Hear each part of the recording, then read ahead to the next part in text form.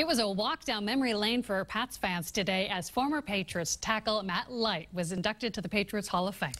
Light was honored by the team outside of Gillette Stadium, and many of his former teammates showed up to congratulate him. Dan Roche joins us now. He's got more on that. Well, Ken and Katie, the list of players in the Pats Hall of Fame, mighty impressive. You can go all the way back to Capoletti, then to Hanna, Tippett, Bruschi, McGinnis, on it goes. And today, we watched another great Patriot don a new red jacket. Ladies and gentlemen, please join me in welcoming today's honoree, Matt Light.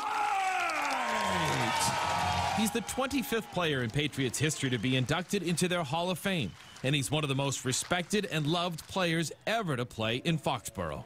While here, he became an all-pro player, an all-pro prankster, and a three-time Super Bowl champion. He became the face of the offensive line, a face that often started the season clean-shaven and studious in appearance, and it evolved to a non-shaven and Neanderthal appearance.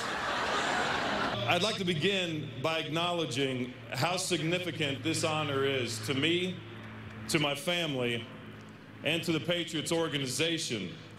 First, to all the Hall of Fame inductees, I am honored and I am humbled to share this stage with you today. We're a great organization here in New England for many reasons, but it always comes down to the people.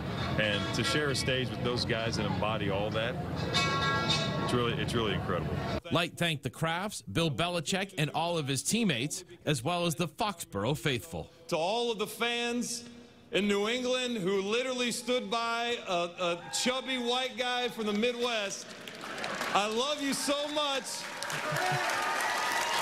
Yeah, good stuff. Light will be honored at halftime of tomorrow's Patriots-Dolphins game. More from him coming up in sports, including a little song he used to sing back in his playing days. Katie? Ooh, Roche, are you going to be singing that for us? I will not. Okay, fine.